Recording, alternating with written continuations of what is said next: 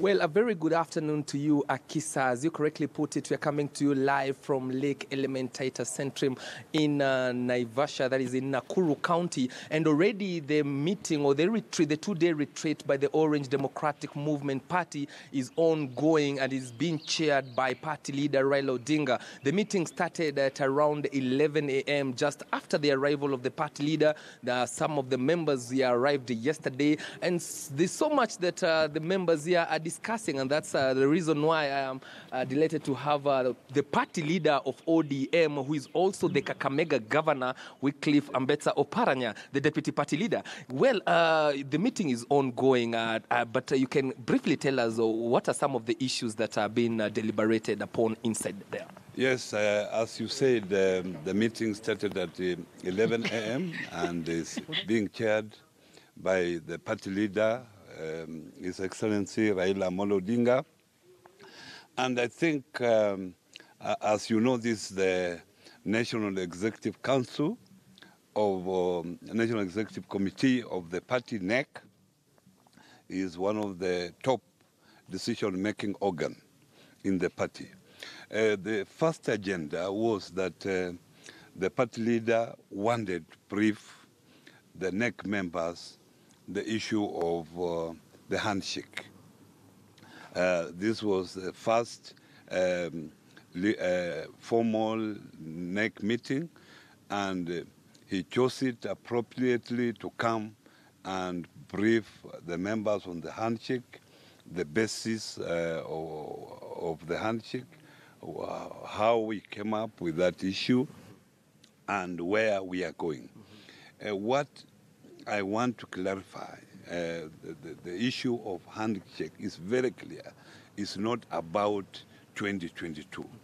It is to address the agenda that were signed between our party leader and the President of the Republic of Kenya, the 5 issues that they need to be addressed so that in future this party has to go together when we have elections, and after elections we stay together as brothers and sisters. Is the clamor for constitutional changes part of today's meeting? Obviously, if the 5 agenda have to be addressed, obviously this will require the amendment to the Constitution and also changes of some of the laws that already exist. And it has come out clearly.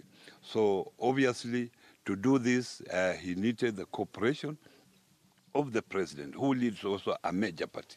So it was important that this handshake happens so that we are able, if we have to change the Constitution, which here we have agreed that the Constitution must be amended so that we are able to achieve the 5 agenda that they agreed. But even as you talk about amending the Constitution, we've seen the Deputy President on the other side, who is a member of Jubilee, really opposing that. Then how do you ensure that you merge these issues together with building bridges and reconciliation in the country?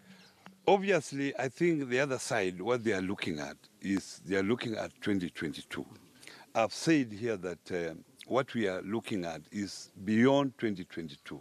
We want to have a cohesive country, and to have a cohesive country that will move together to develop its people.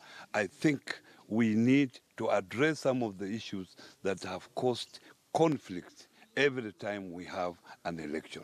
So I think the other side, what they are looking at 2022, when we people in ODM, we are looking beyond 2022. And finally, this won't pass me because you've already indicated that come 2022 you'll be in the presidential race. Yes, I have said that, and I want to repeat here that I'm in the presidential race, and I have even talked to my party leader and the party leadership to support me come 2022. But that is not what we have come to discuss here. there will be time for that. Okay, thanks a lot, Mheshimiwa. Well, that has been the Kakamega Governor-Wycliffe Oparanya, who is also the deputy party leader of ODM. And as is correctly said, that after the meeting, of course, the members will be coming and addressing the media on some of the issues that they finally deliberated upon and agreed. And as he has just said from that interview, is that one of the issues that they have agreed inside there is that there is dire need to amend the constitution even before the 2022 general election. But that, of course, will be left with the 14-man team that was formed between the Jubilee side and the party leader, that is ODM party leader Raila Odinga's side. And of course, they will be perusing and coming up with recommendations as to which are some of these clauses that need to be amended before the 2022 general election. And so Akisa will be keeping tabs here, just waiting to see what will be the final deliberations and the final, of course, the final communication from the party, that is ODM party. Akisa. Right, and that